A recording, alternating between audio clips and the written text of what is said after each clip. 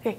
Hello, my name is Megan. I am a PhD student in the Department of Materials Science and Engineering, and I am going to be solving question number 9 from the summer 2012 MSE 101 final exam.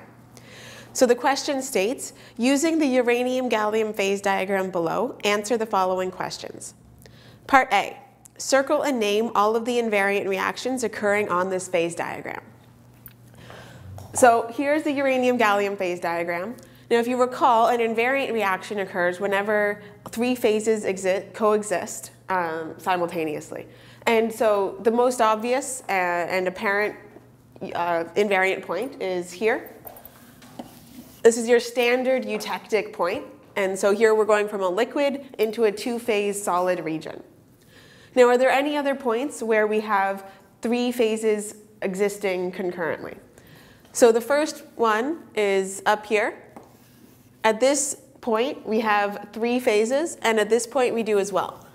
So in both of these cases, we are going from a liquid plus solid solution to, right on this line, a single solid solution exists.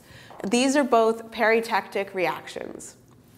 And if we look at the rest of the phase diagram, there don't appear to be any other places where we have 3 phases existing together. And so we're done part A.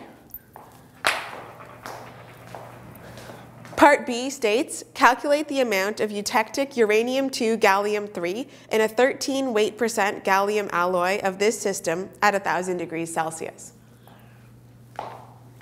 Okay, so if we come back to the phase diagram now, we see that this eutectic occurs at 8 weight % gallium, and it is just above 1,000 degrees Celsius. So 13% will be right about here.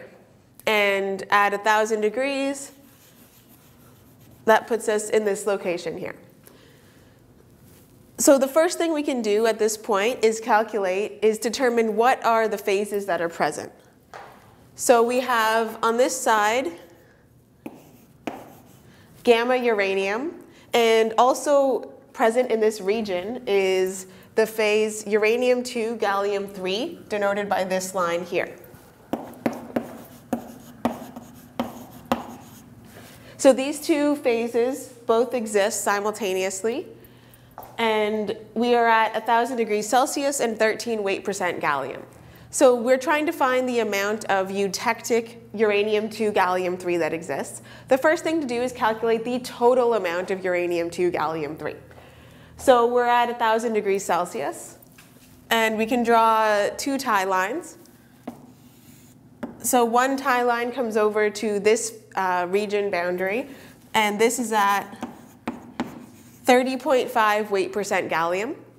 And the other side of the tie line goes over to 0.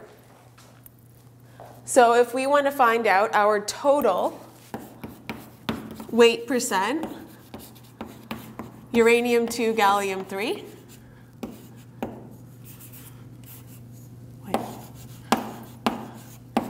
then from the tie line, we can see that we have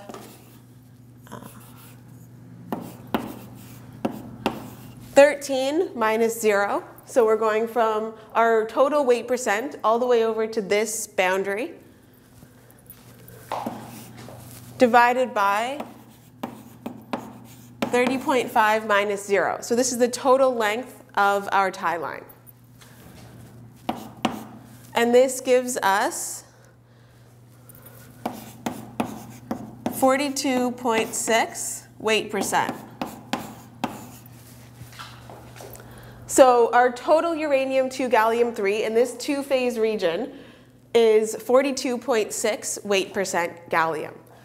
But in this region, we have 2 types of uranium-2 gallium-3. We have primary uranium-2 gallium-3, which solidified in this 2-phase region, where we have liquid plus uranium-2 gallium-3. And then once we cross past the eutectic, all of the liquid that's remaining will solidify at the eutectic composition and give us our total amount of eutectic uranium-2 gallium-3. So in order to find just the uranium-2 gallium-3, we need to first find the amount of primary uranium-2 gallium-3. So this solidifies at the eutectic temperature. So here we can draw our tie line from 13 weight percent over to the eutectic point at 8%.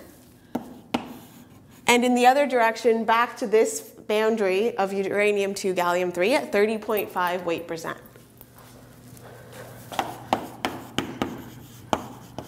So this is primary uranium-2 gallium-3.